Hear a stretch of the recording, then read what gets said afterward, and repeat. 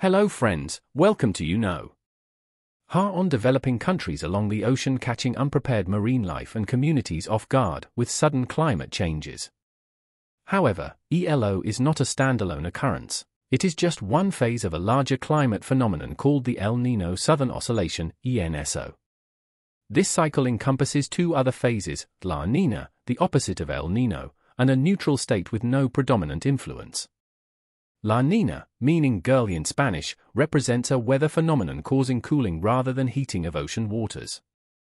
This phase brings consequences such as intense rainstorms, floods, and stronger hurricane seasons, particularly affecting countries like the United States and Canada.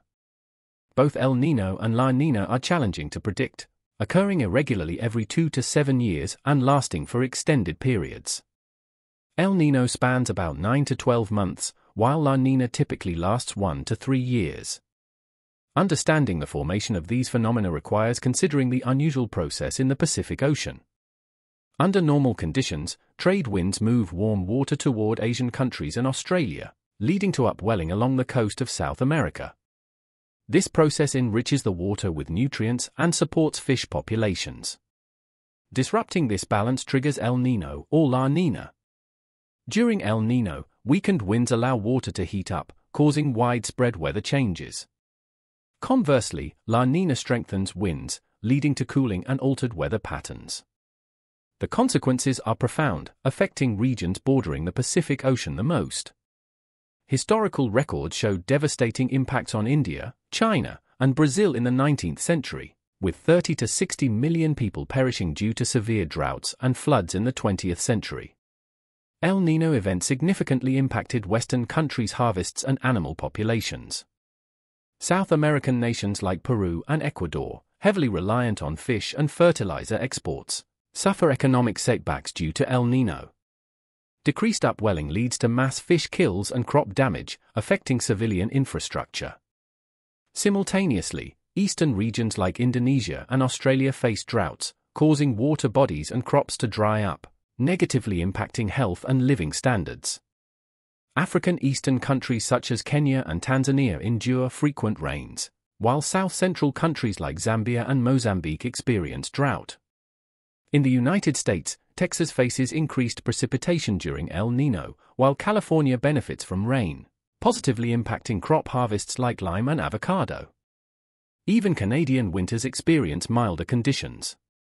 Remarkably, El Niño's influence extends to Antarctica, where the western part experiences slight warming, leading to increased snowfall and shelf glacier melting due to reduced upwelling. On the contrary, La Niña plays a crucial role in augmenting the mass of glacier, contributing to the overall balance. The direct impact of the El Niño Southern Oscillation, ENSO, on European countries is challenging to document. El Niño introduces cold and dry winters to the European continent, posing potential harm to the land. For instance, in the 18th century, El Niño significantly affected the harvests of European countries, possibly contributing to the outbreak of the French Revolution in 1789. As early as the 19th century, this phenomenon caused 3 severe famines in various Asian and European countries. El Niño and La Niña merge as perilous phenomena for our world. The most recent occurrences of El Niño and La Niña were observed in 2015 and 2016, nearly 7 years ago. In 2016, recorded as the hottest year, it marked the most severe El Niño episode in the last 50 years, leading to hunger for over 60 million people. In 2015, equatorial waters remained warmer than usual throughout the year, with the central part of the ocean peaking at almost 37.4 degrees Fahrenheit in November, and an overall warming temperature of 30.5 degrees Fahrenheit, a likely record value since 1860.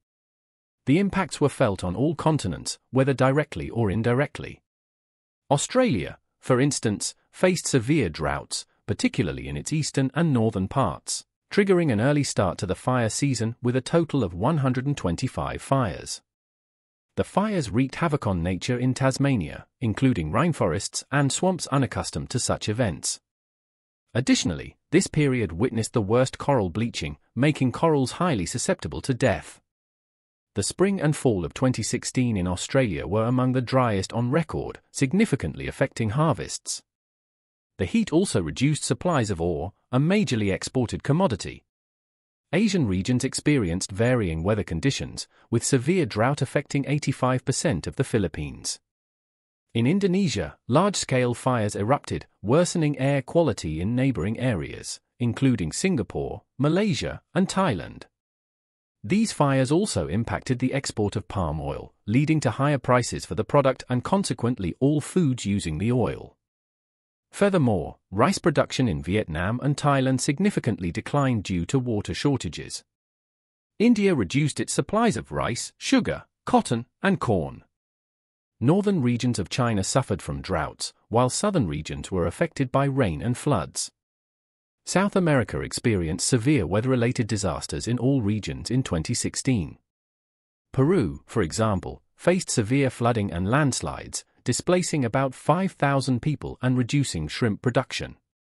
Over 150,000 people had to be evacuated from flooded areas in Paraguay, Brazil, Argentina, and others. Argentina experienced one of the largest locust infestations, severely impacting agriculture. To add to these challenges, the return of rains in April 2016 led to famine in Colombia, with approximately 2.3 million people requiring humanitarian aid. According to the UN, in the Caribbean, a scarcity of drinking water prompted St. Lucia to declare a state of emergency. The impact of El Niño in Brazil had diverse effects, causing a significant surge in global coffee and sugar prices. However, the United States and European countries by and large experienced minimal direct repercussions from El Niño. States like Missouri, Mississippi, and the United Kingdom received above-average precipitation with no substantial impact on their economies. Conversely, the African continent faced economic challenges due to El Niño. South Africa witnessed a decline in food production by 6 million tons, and parts of Zimbabwe suffered a 75% loss in harvest. Ethiopia, in particular, required humanitarian aid for 10 million people, with 458,000 children treated for acute malnutrition. The global total amounted to 60 million people grappling with hunger. Additionally, unfavorable weather events triggered disease outbreaks, notably in Africa and South America. The Zika virus spread in South America due to floods, and Africa experienced outbreaks of Rift Valley fever and malaria. El Niño adversely affected animal populations, leading to increased invasive species like locusts and tree frogs, causing crop damage and the spread of diseases. The gravity of the danger posed by El Niño and La Niña should not be underestimated. Meteorologists are currently observing signs of an impending El Niño, likely to commence in late summer 2023 or early 2024. According to Diana Meyer from the National Ocean and Atmospheric Administration and Peter Taylor, the Secretary-General of the World Meteorological Organization, the upcoming year may witness new global temperature records. The prolonged La Niña period lasting 3 years until March has accumulated significant heat energy in the ocean. After this cold snap, the release of stored heat is anticipated to intensify the effects of El Niño. While it remains uncertain if the 2015-16 scenario will repeat itself, projections indicate potential consequences for global weather. Trasa Castro, a climate science candidate, outlines 4 potential outcomes for 2023 to 2024. First, ocean temperatures could rise to 35 degrees Fahrenheit, possibly exceeding peak temperatures seen in 2015-16. Second, Australia, after a period of La Niña-induced rainfall, may face an increased risk of fires due to rising temperatures. Third, South America could witness a recurrence of humanitarian crises and disease outbreaks. Fourth, Northern Europe may experience cold, dry winters, while Southern Europe may encounter heightened precipitation during El Niño.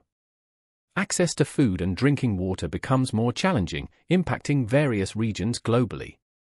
Countries like Australia, Brazil, Peru, and those in Africa may face severe food and economic crises, potentially leading to a decline in exports of agricultural, livestock, mining, and fuel products, with indirect repercussions on the global economy. Dartmouth University researchers estimate that the economic impact of these phenomena could cost the world approximately $3.4 trillion over the next 5 years. The latter half of 2023 and the following year may prove exceptionally challenging for the world. Looking ahead, there is a possibility that El Niño and La Niña could become more severe and frequent, potentially disrupting the force of tropical forests. The increasing impact of these weather events is exacerbated by greenhouse gas emissions, contributing to rising global temperatures. Consequently, long-term expectations suggest that high global temperatures may persist and continue to escalate, posing an even greater threat to the world. The potential deterioration of the planet's weather situation serves as a stark signal, emphasizing the imperative for environmental care to mitigate catastrophic consequences.